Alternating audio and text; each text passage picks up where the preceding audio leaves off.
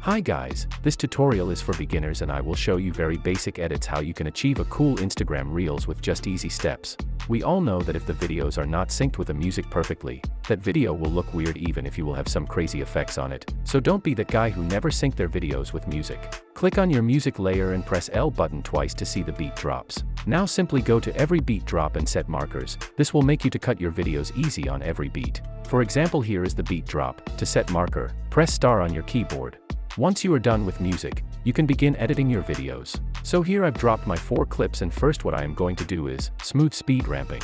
Right click on your clip, go to time and select enable time remapping. This will create 2 keyframes on your clips, one at the beginning and second in the end of your video. We can move them to create speed ramp, but we don't need them. We are going to make our own keyframes. At the beginning of the video, by moving this time forward, we can choose beginning of the speed ramp. Once you are happy with it, go to first beat drop marker you have created earlier. Start moving the time forward to choose the ending of the speed ramp. As you can see, it has created a new keyframe. Once we have a speed ramp done, we can cut and delete the video what's after the second keyframe.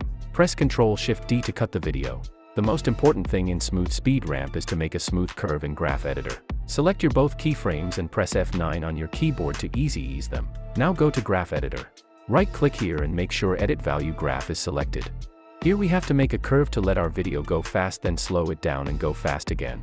So move the first line up and to the left like in this video. Move second line down slightly to the right corner. Let's check the speed ramp. It looks cool to me. Always make sure to enable frame blending on speed ramp layer. Click here twice until you see an arrow. This will make your speed ramp look smoother and it will avoid you from jitters in the speed ramp. Now you know how to make a smooth speed ramps. I will do the same on all of my clips. I will skip that part to make this tutorial as short as possible, and once you are done with speed ramps too, let's jump to another basic edits. Let's check how it looks like with just a speed ramping without any effects on it. That look already amazing. Before adding any effects, always pre-compose your clips. Make sure to select Move All Attributes and adjust composition duration, then rename to whatever you want and click on OK. The next step what we should do is stabilize your clips. Check my tutorial on how to stabilize your clips in After Effects. Once you've stabilized the videos, pre-compose them one more time. Now we are ready to make basic but cool effects. On my first clip I want to add a tornado, but first of all let's track the camera. Go to Tracker and click on Track Motion. Here we should find a well-contrasted spot in your video. In my case I will track on this black spot here. Move your track point there. Make the big box a bit larger and make the little one little more. This will make tracking more accurate, but it will take a bit longer to analyze. Click on Options now and make sure to select RGB and toggle on Adapt feature on every frame, then click on OK. Now we can analyze the video. Once the analyzing is done, create new null object. Cut that null object, match it to the length of the clip we are editing. Now press on Edit Target and make sure to select the null we have created, then click on OK. Press on Apply now and make sure Apply Dimensions are set to X and Y, then click on OK. We have a smooth tracked null now and we can bring here a tornado footage. I will leave a download link in description for this one. Cut tornado layer to match it the clip we are editing. Link it to null layer and enable 3D on tornado. Place tornado where you want and resize it on your wish.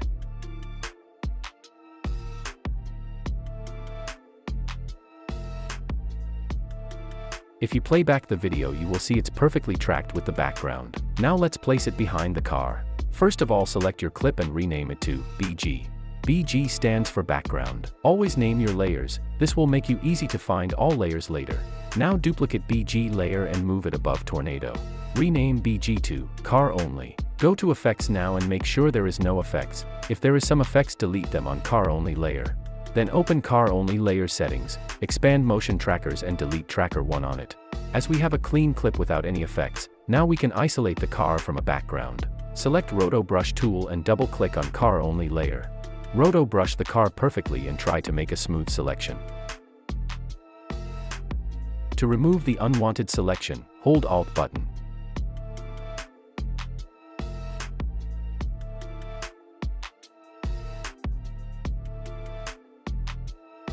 Once you have finished and selection is perfect, press space bar on your keyboard to play back the video and check if selection is following the car perfectly. If not, stop where the selection have to be fixed, correct that selection and play back video again. Once you are happy with selection and it follows the car perfectly, click on Freeze button.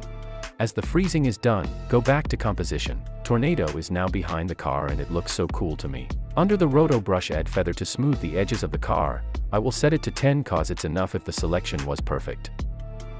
Let's darken the background now a bit. Select BG layer and add exposure effect on. Bring the exposure down as much as you will enjoy.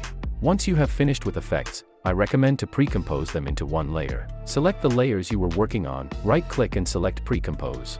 Make sure move all attributes and adjust composition duration are selected, then name to whatever you want and click on OK. For example, you have missed something in that layer or want to add some more effects. Don't worry, double-click on pre-composed layer and now you can adjust your clip or effects. You can even add other effects if needed. Once you are happy, go back to main composition again and let's continue making other cool things. Let me show you how to make track texts in your videos. Go to Tracker and click on Track Camera. Expand Advanced and toggle on Detailed Analysis. Once the analyzing is done, select as much points on the ground as much you can. Then right-click and select Create Text and Camera. Cut the text layer, match it to the clip you are editing on. Then select both text and 3D layers and move above your second clip. Select text layer and press S to open scale. In my case, text is too large, so I will make it smaller. Then position it where you want and change X, Y, and Z rotations. Now let's grab Text tool and I will type here a 34. Let's create a shadow of the text with a simple steps. Duplicate your text. Select bottom one and rename it to Shadow. Add Fill Effect. Change color to black. I will change X rotation to make shadow on a ground. Bring down the opacity. Add Gaussian blur and add blurriness a bit. Shadow is ready. Let's add a glow to the text now. Select your main text layer and add a glow. I will use a deep glow. If you don't have it, I have good news, I'm giving away my plugins. Check this video, read the description and get plugins for free. Under the deep glow, reduce exposure a bit, so we can read the text clearly. That looks cool to me. Let's add a tail lights raise now. Select your clip and rename it to BG. Duplicate that layer and rename it to tail lights. Remove 3D camera on that layer. Now what we are going to do is, we should mask the tail lights of the car, but mask should be perfect. I highly recommend you to use Mocha AE for masking and tracking. Doesn't matter if you are beginner or good at editing. If you don't have Mocha AE yet, check this video's description and download Mocha AE today. In Mocha I will select Ellipse tool and mask tail lights of this R34 skyline. Once we have a perfect mask, let's click on Tracking button. Once the tracking is done, make sure to lock the mask. Let me explain why. This skyline has 3 more tail lights and now I have to mask another one, so if I mask another one and won't lock my first one, that first mask can go wrong. To avoid any issues with previous mask, it's better to lock, and that will keep your first mask in safe while you're masking and tracking new masks. Let's grab an Ellipse tool again and mask another one. Once you're happy, track that mask backward now. Once the tracking is done, make sure to lock that mask as well. I will grab Ellipse tool and do the same to my rest of tail lights. I will skip that part. Once we have a perfect masks, let's click on Save button and close Mocha AE. Under the Mocha, expand Matte and select Apply Matte. If you solo tail lights layer, you will see a perfect masked out tail lights of the car. We can now add a Godrays plugin on that layer. Godrays is free plugin, check the description to download it. Play around with settings until it looks cool to you. Don't copy my settings, it won't work for you cause clips are different. It looks nice to me, but I love to add Deep Glow plugin to add some shine on tail lights or headlights. Reduce exposure a bit and you can also add other colors to it. Expand tint and enable it. Change mode to soft light and reduce mix a bit. I will leave the color to red. Now that looks better to me. Once we are done with the effects, let's pre-compose all layers we were working on into one layer. Remember, you can always open that pre-composed layer and adjust or add effects. Now let's jump to another and very popular effect we almost can see in every car reels today, a Saber effect. It's a free plugin and you can check the download link in description. But, before adding a Saber plugin, we should mask the wheel, cause Saber work only with masks. To make a perfect mask I will use Mocha AE. In Mocha, select Ellipse tool and mask the wheel perfectly. Once you are done, enable perspective and click on Tracking button. If the mask is not following the wheel, stop there, correct the mask and click on Tracking button again. Once the tracking is done, click on Save button and close Mocha AE. Under the Mocha, expand Matte and click on Create AE Masks. Now we have a perfect masked wheel. To see the whole car, press M on your keyboard to open masks. Change mask mode to none. Now we are ready to apply Saber plugin on our clip. Under the Saber, expand Render Settings. Change Composite Settings to Add. Then expand Customize Core and change Core Type to Layer Masks. As you can see, Saber is applied to a mask we have made in Mocha. You can now change any preset and adjust the Saber as you will enjoy. I will stay on Neon. Let's change color. I will make it white. Change glow on your wish. It has too much glow, I will reduce it a bit. Let's animate the Saber now. Go to very beginning of the clip and click on End Offset Stopwatch icon to create a keyframe. Change offset to 0%. Now go to very end of the clip and change offset to 100%. The Saber is animated but it's weird. Increase end size a bit. Increase end roundness. Reduce start size. That looks cool to me. Let's make Saber rotate on the wheel. Go to very beginning of the clip again and click on Mask Evolution Stopwatch icon. Then go to the end of the clip and set Evolution to 3. This will make Saber to rotate 3 times. I'm happy with it and I guess it's enough for this clip. Let's jump to another effect. Here I will add an explosion effect, but first of all we need to track the camera. Go to Tracker and click on Track Motion. Move track point to well contrasted and dark spot in your video.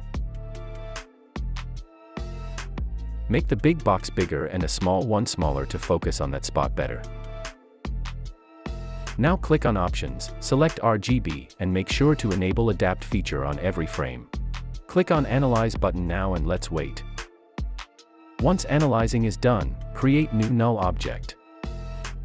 Cut that null, match to the video's length. Now click on Edit Target and make sure to select the null, then click on OK. Click on Apply now and make sure Apply Dimensions are set to X and Y, then click on OK. Let's bring the explosion footage now. I will leave a download link in the description for this one. Cut the explosion as well. Now let's apply a Kill-Eyed effect. Grab an eyedropper tool and click on Green Screen to remove it. Link explosion to null and enable 3D on it. Place the explosion where you want and scale on your wish. In my case I think it's cool. All we have to do is to make the explosion behind the car. To do so, duplicate your clip and move it above explosion. Let's rename both clips, below one rename to BG, and the top one rename to Car Only. Open Car Only Settings, expand Motion Tracker and delete Tracker 1 on it. Now grab a Roto Brush tool and double click on Car Only layer. Here, you already know how to Roto Brush the car perfectly. I will skip this part cause video is too long already. Once you are done with Roto Brush, go back to Composition. Under the Roto Brush, set Feather to 10 to smooth the edges of the car. Now select BG layer and add Exposure effect and reduce the exposure a bit. It already looks cool, but let's add another popular effect that we meet every day on Instagram, Car Sliding effect. Duplicate Car Only layer, select the bottom one and add Offset effect on it. Go to very beginning of the layer and click on Shift Center Stopwatch icon. Then go to very end of the layer and start changing values as much as you want. Once it's enough for you, make sure to match the cars like this. If you play back the video you will see a weird sliding effect. It needs a motion blur. We have two options here. A free option is CC Force Motion Blur, but I prefer using paid option and it is RSMB Pro plugin. I'm giving away this plugin on 10,000 subscribers. Check this video and read the description to get my plugins for free. Let's add a Deep Glow plugin now. Reduce the exposure a bit and we are done.